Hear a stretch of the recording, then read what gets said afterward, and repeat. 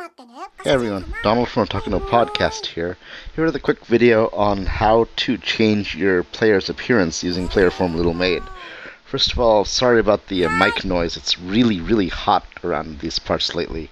We're in a bit of a heat wave, and unfortunately I have to turn the fan on, so that's what you're hearing, the fan every now and then. It blows on the microphone. Anyways, sorry about that. So here's a quick video on how to change your player's appearance using PlayerFormLittleMaid. First thing you want to do is go into your options, into controls, because by default the PlayerFormLittleMaid GUI is bound to the grave key, which is actually the little back tick symbol, but that key never works for me. I don't know if it's just my keyboard or what, but I've never gotten it to work.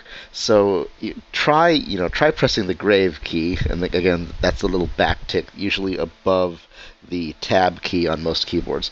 But if that doesn't work, you can just remap it. I usually map it to the Z key.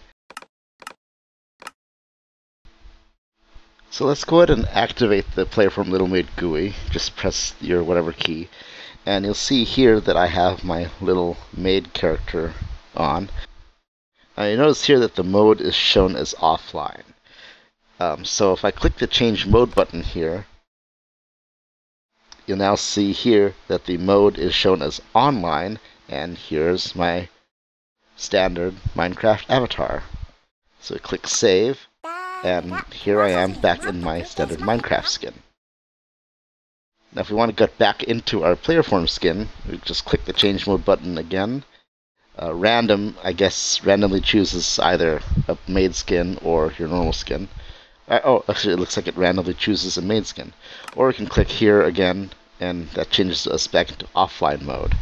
Now to change which maid model you're using, you can either use these little model arrows, or you can click the model list select button, and that will let you choose from all available models for each of the various colors. There are 16 colors in Minecraft, and so for example right now I'm looking at color 0, which is white. I can go here to color 1, which I guess is orange, color 2 is pink, etc. and so on. Once we pick the actual color we want, let's say we want to go with pink, now we can use these buttons here to scroll among all of the various pages of models, and once we've found one that we want, I'm actually going to go back to white because I like this model. Just click on the model that you want, and click select. Now you can change which armor you use by using these armor select buttons. And if you pick the wrong armor pattern, sometimes you get some really weird looking results. But anyways, once you find one that you like, you just can click save. Another thing you might be interested in here is handedness. As you can see here in my first person view, I am right-handed. My little item, the sugar or the sword or whatever, is held in my right hand. If I change that, I can change that to left-handed. So now see, whatever I'm holding is in my left hand. Or I can change that to random, which I guess randomly picks one whenever you start up. These other things, customize, I'm not sure what that does. Oh, I guess you could change different attributes, like whether you want the ponytails or side ponytails or whatnot. Scale change will let you actually make your model smaller or larger. The default scale is 1.0, I guess. Actually, the default is like 0.93. You can always get back to the default by clicking the default button. Duh.